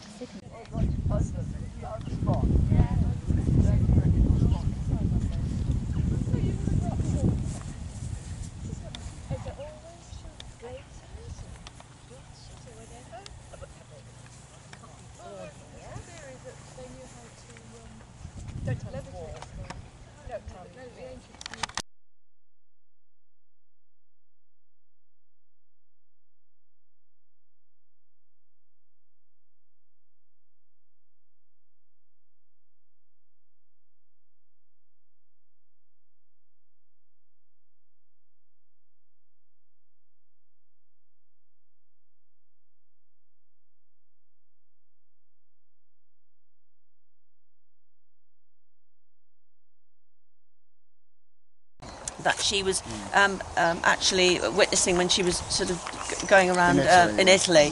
But she sent actually and paid for local stonemasons of the area from here to go over to Rome and learn the practices of the old Italian stonemasons to create this. And you'll see inside the influence and the other carvings that they're inside the church. Yeah. What year was that, Carol? So this is in 1840. Yes, this was restored. So it is actually the foundations are medieval. Yeah. So there has always been a church on this side. Ellen goes through here, and there is a little well that was restored just next to it, those railings, but sadly it's dry. Really sad, but when we first came here 10 years ago it wasn't, it was flowing. So no doubt some development, you know, borehole, something has stopped that water from flowing there, from drying up. I know it happens from time to time, but it's quite sad that... There's also a lower rainfall. Yes, yeah, probably up here, you know, especially in this part of the world, although they do get a lot of rain. But it's inside that has the most impact.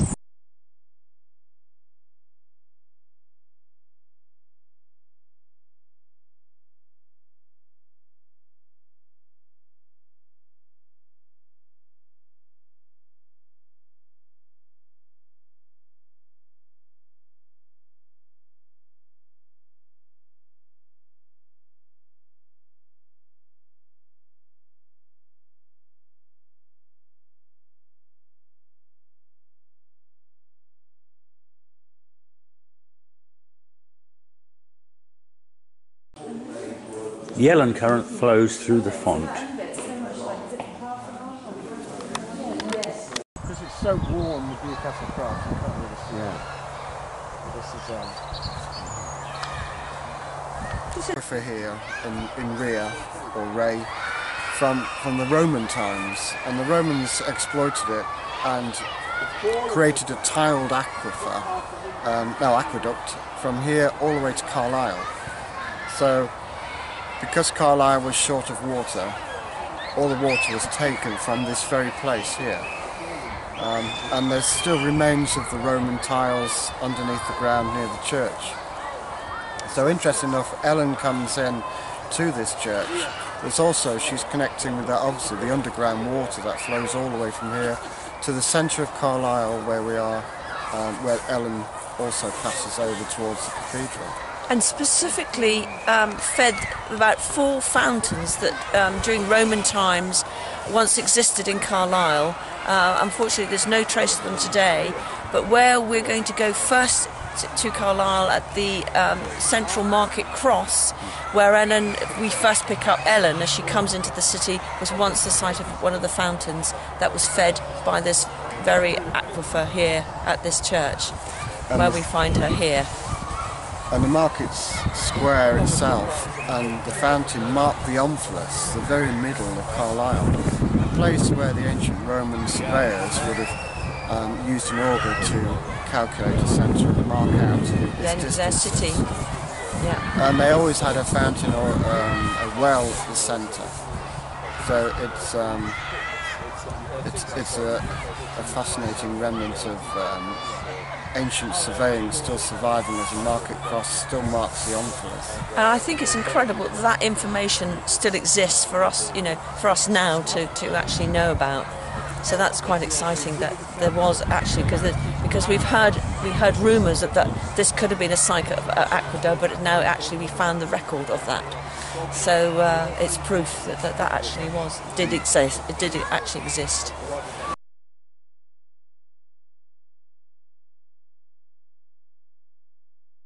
Bring the water out here, and Ellen follows it almost, so we've got this connection with Ellen, the centre of Carlisle and Wreay. So Carlisle was the old capital of the north at one time, and it's said to be Arthur's Camelot. This was by the early romancers who wrote that the Carl of Lancelot on the Carl of Carlisle. There's a few other books. Caroline's got the notes at the moment, so she's not here, but never mind. Is there holy well at the cathedral? Sorry? Is there holy well at the cathedral? There's 2 holy wells at the cathedral. 3 in all. It's in the coach, you know, right in front, through those towers, through what used to be the Blackfriars monastery at the back of these shops, and then through St.Cuthbert's church, which is absolutely fascinating because it was built on a Roman temple, and there's a well there as well. And also there's remnants of something I'll show you. It's quite exciting because Carlisle's the only city or town or anywhere in the whole country that has got documented proof of a building associated with King Arthur. Glastonbury hasn't got that, or any others. This is actually a charter to Henry I that mentions a piece of land near St.Cuthbert's church called Arthur's Burr. And so some historians believe there's more evidence of Arthur in Carlisle than there is anywhere else because of that charter. But nobody seems to know where this Arthur's Burr was, only that it was near St. Cuthbert's church. But we took a team of dowsers here many years ago, and we found what was we thought was the Arthur's house or mansion, and then this wall with ancient stones in it. So I'll show you that and see what you think. And ask, is this Arthur's Burr? So is it Burr as in Saxon? Burr, basically Burr means fortified building or fortified, so it's Arthur's fortified manor house. But it's a Saxon word, Burr. Yeah, it is a Saxon word, yeah. And so we've got that to look at. We'll see the castle later on, which is down that street there, which was built by Henry II. And Henry II believed he was a reincarnation of King Arthur, and his wife, Eleanor of Aquitaine, was Guinevere. And they styled themselves that way, and so they built this castle to be a kind of Camelot of its day, as well as at Winchester. So Winchester and Carlisle were the two great Camelots, if you like, at the time. And he fortified and built it on an earlier site, because it's said that the British, it was a British stronghold of an ancient king called King Leal, and he goes back, King Leal, L-E-I-L, and he dates from 1000 BC, so that's the end of the Bronze Age. And it's said that, this is according to Geoffrey of Monmouth, whether you believe Geoffrey of Monmouth or not, and his sources, but according to the British record, Carlisle was built originally by this king, King Leal. And he was a great-grandson of King Brutus, who was supposed to have come over from Troy and founded Britain. It's on the mythological foundations, but I always find these great cities have mythological foundations, like Carlisle, Winchester, and even Manchester has a mythological sort of origin. So it gives it a kind of power other cities don't have. Even Bath, has a tale of one of the great kings, Iron Age kings of Britain, Bloodhood, built and founded Bath. So we find there's a lot of these ancient cities on the Spine of Albion that are associated with the road builder Belinus himself.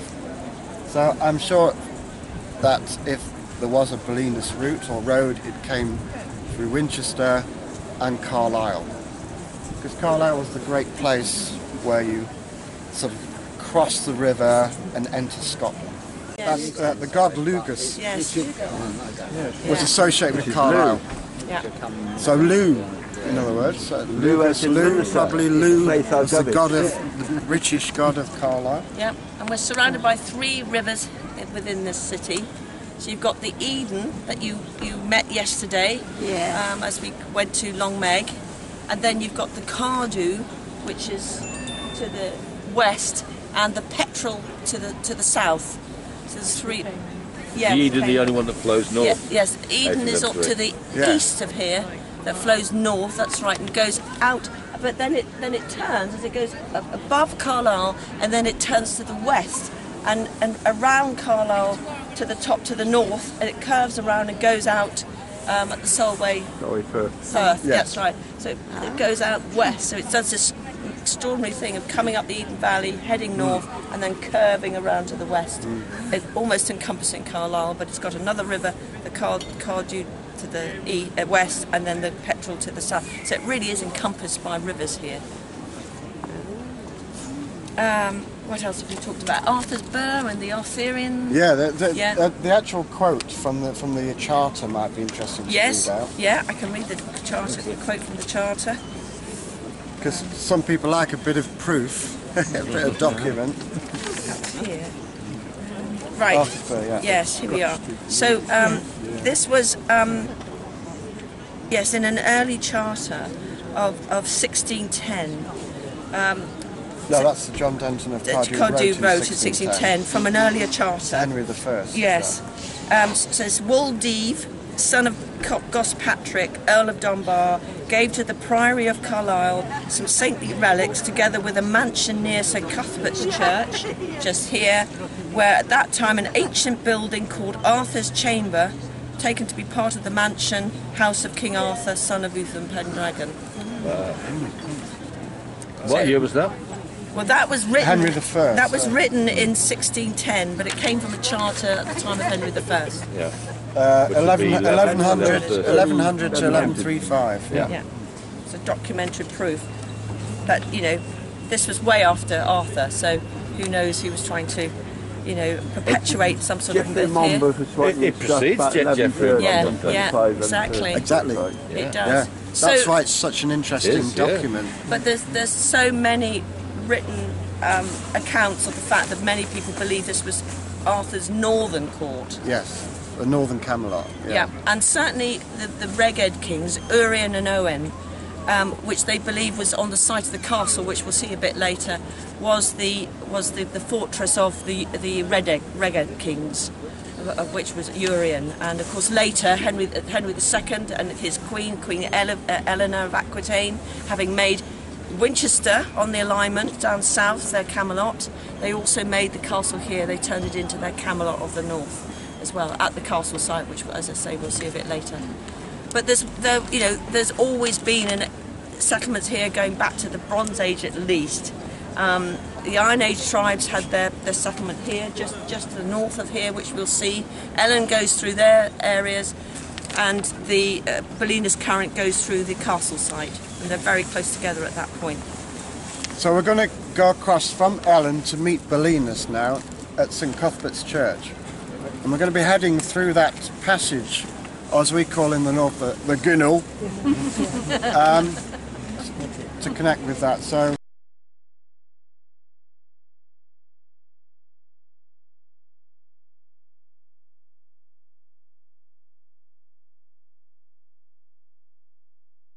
Put it on the side. So this is one of the oldest sites here. There's a Roman temple on this site.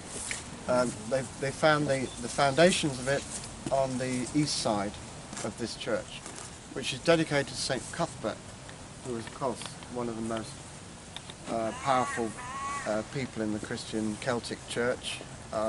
He had his body never rotted, and they took it around with them, and whoever had Cuthbert's body probably had the power of God. You know.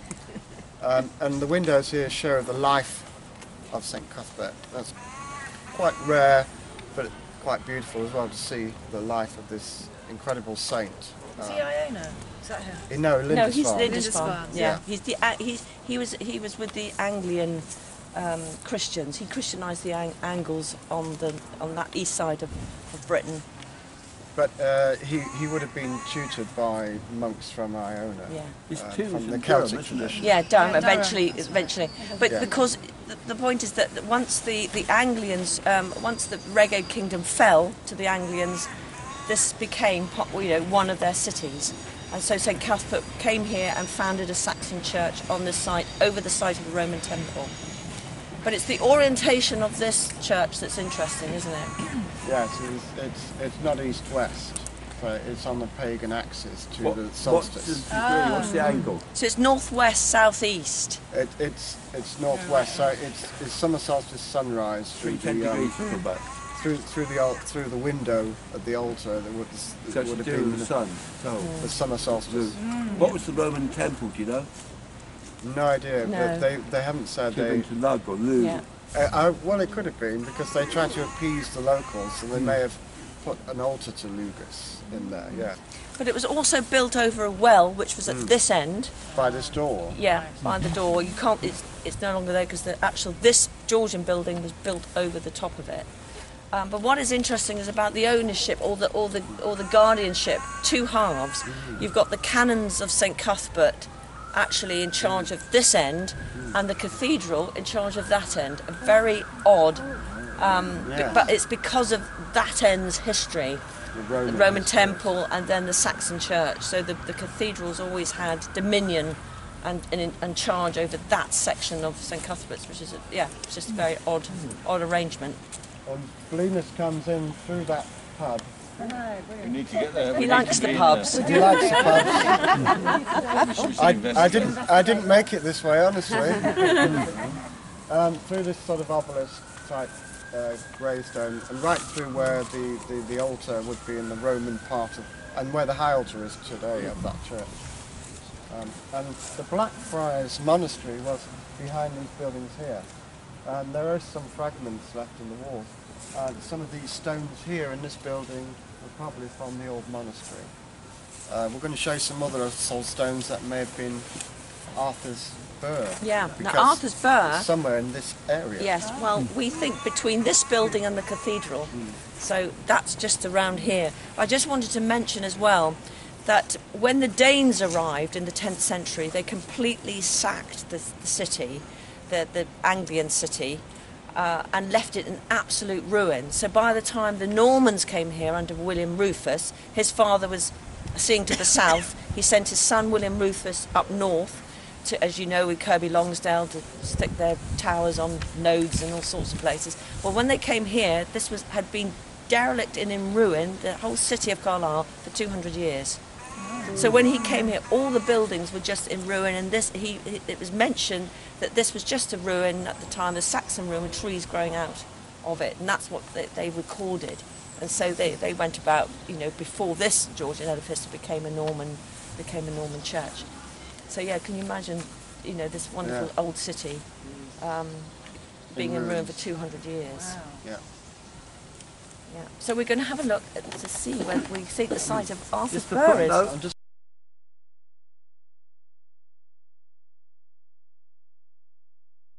There was evidence of King Arthur in the church. Walls of King Arthur's manor house. Yeah.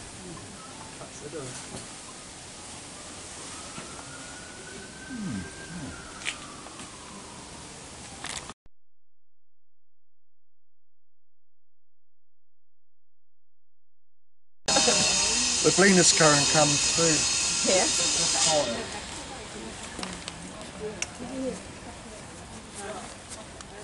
Yes.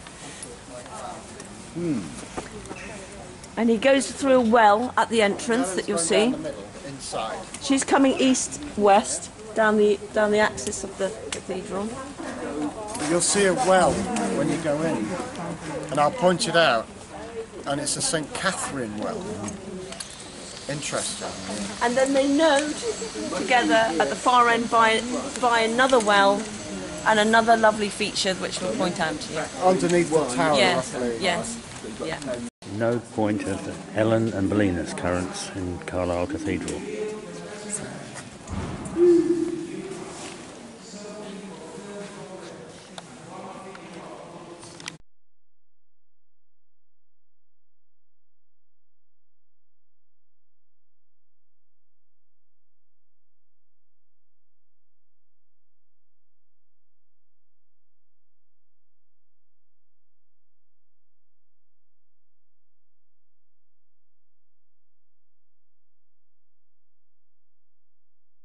See it through that window. The sort of far western wall, there was a load of barracks there. Well, that was the site of the old Iron Age settlement, just there. Which may have been the sort of King Leal's. Yes, possibly King Leal's old city. And then it became a sub-tribe of the Brigantian, the Carvetti, who had their big settlement here. So the site of the actual keep was a wooden stockade during the time of Arthur.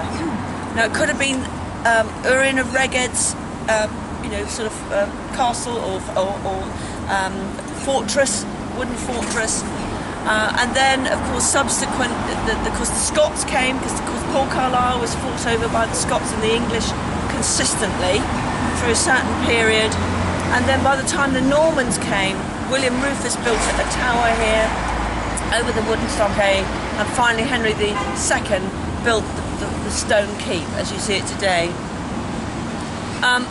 Mary Queen of Scots was kept here for quite some time. And if you ever come back and visit the castle, unfortunately we haven't got time today, there's quite a lot about her time there and how she used to, just beyond the wall we see here, the lower wall of the keep, she used to parade up and down and exercise apparently. Poor thing, she had quite a time there. Bonnie Prince Charlie marched out of here, of course, on his way to Culloden, through the gate, and also inside.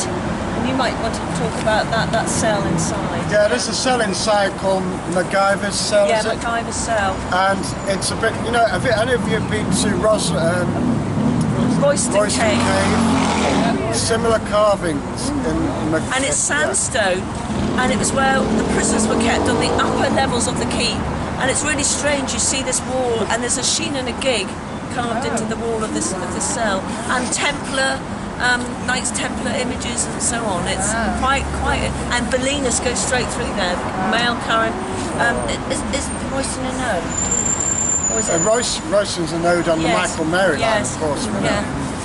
So interesting that because both currents go through this castle, part. but so they don't know. Ellen's there, and Belinus is going through the keep. Yeah, so she's going through the old Iron Age encampment or settlement. Yeah. So the next node after here is actually in Peebles. Yeah, Peebles, yeah. It's a long way. That's where, in near Dramel's here, where Merlin was supposed to have converted to Christianity, where he's supposed to have died, after fleeing the Battle of Arthuret. Of course, we'll talk about that later. So now we're going to another Arthur site, supposedly. Arthuret. Let's talk about the archer, the centaur, oh, yes, the Sagittarius. Apparently the Iron Bridge is somebody drawing a bow. So at the very edge of... You can't see it here. This is the old border of Scotland and England at one time, in this area around the River Eden. So right at the edge of England, we've still got the Sagittarius. This is Gary's talking about an iron bridge that's just up there, and it's got this great arrow pointing straight up. It's a very odd design. Yeah. But unfortunately, this castle street here used to go straight to the entrance until they built this whacking great bypass through. And it kind of severs the energy between the castle, the royal seat, and the sort of Christian seat, the cathedral. So, but there's more to it. There's more like male and female sort of thing to do with the mound, the castle, the solar mound, with the wells of the cathedral. Yeah. So, in an energetic form, the solar and the lunar aspect of this city has been severed. And that's why Carlisle's never prospered like Winchester, which has kept its communication between its masculine and feminine. And of course it doesn't help that the node is a stoned up well as well. So there's no flowing water. So the water energy is really out of balance here in Carlisle. But a lot of people have been working on this and etherically, reconnecting the water energies and trying to sort of work and recreating this as an etheric processional way, almost. So yeah, but there's some lovely people here working. Drawing it already. Is the castle built on a piece of that, as opposed to Button Bailey or is it just the road? No, because the earliest settlement was not where the mound is. It was on that side of the castle, which is where Belinus goes through. Is that right? No, Ellen here, Belinus here. So Ellen's going through the oldest male part. here, and Belinus is going through the Henry II part. Yes, but that's a Norman-made mound? The mound is definitely a Norman mound. It's not a prehistoric mound. Right. In this case, not in every case, but in this case, it is a Norman mound. It's definitely. Yeah, but it's on the site of an ancient settlement. So again, archaeological excavations haven't really turned up anything to do with a city of the ancient Britons.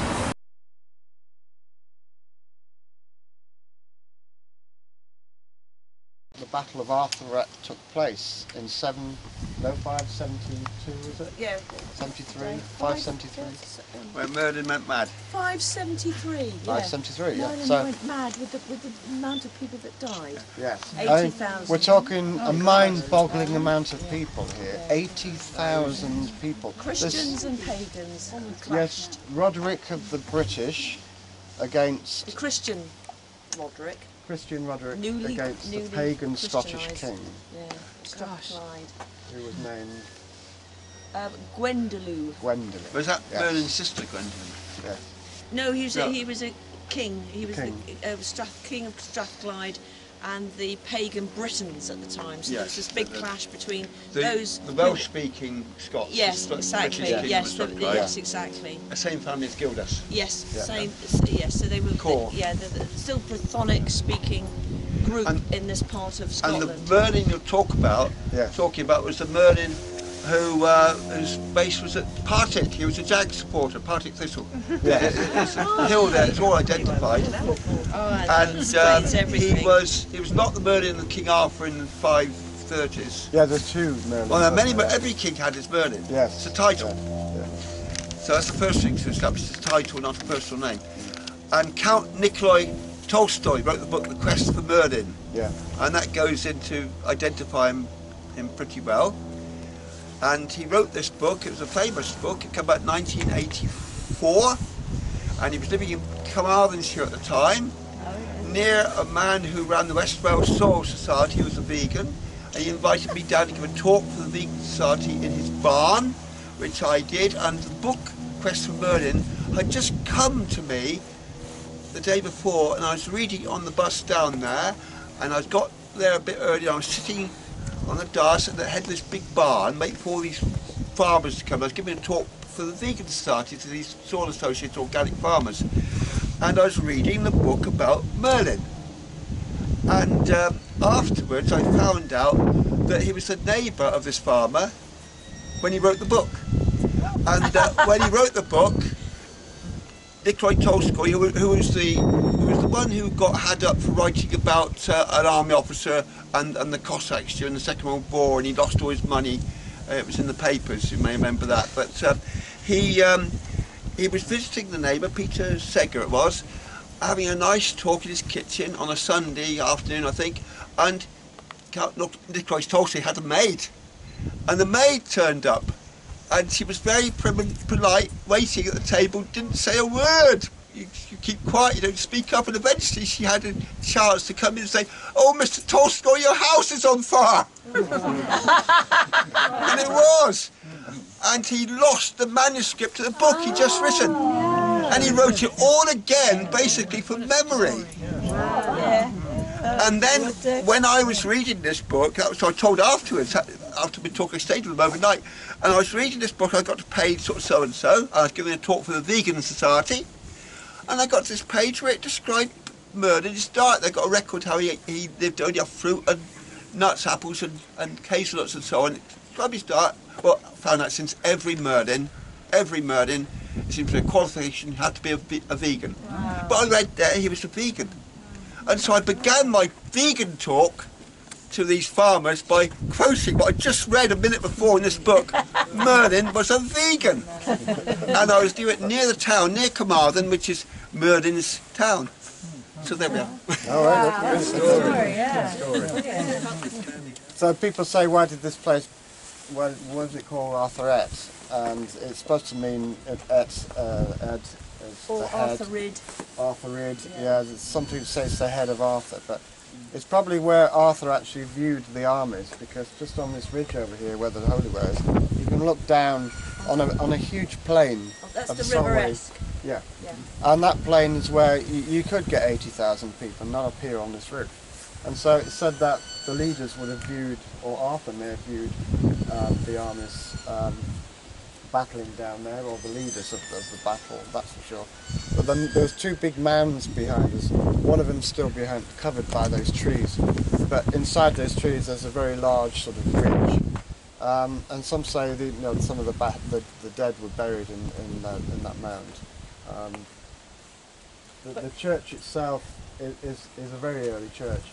and some say from the earliest Christian times, but several terrible rebuildings have destroyed a lot of the archaeology.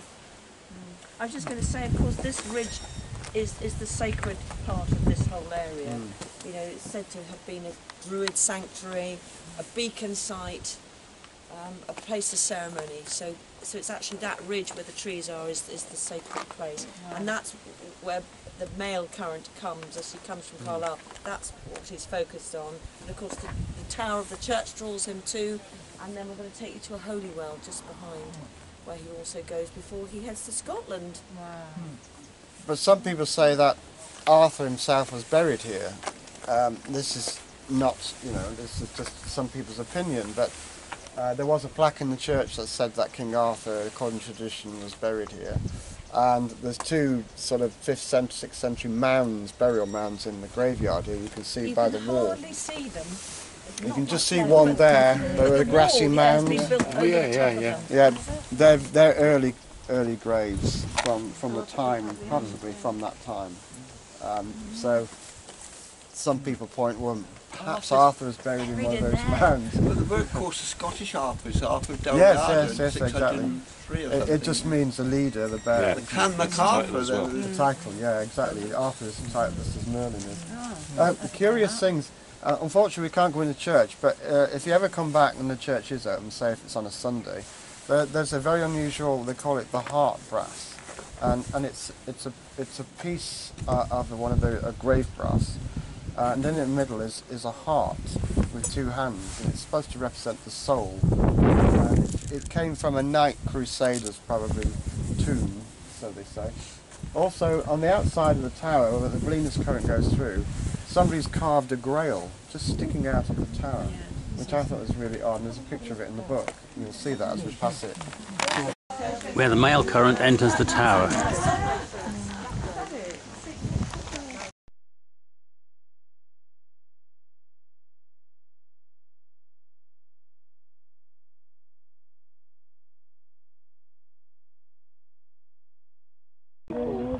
Lost their lives in this place. Side to the back. So, but there must have been a lot more involved in finding.